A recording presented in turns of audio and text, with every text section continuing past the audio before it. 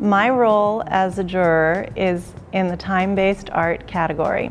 Time-based art is a very broad category that can include any art form that is durational and that unfolds over time. The piece I selected is called 3 Phases, and it's by an artist collective named Complex Movements based in Detroit, Michigan. You really feel immersed in a kind of transformative environment.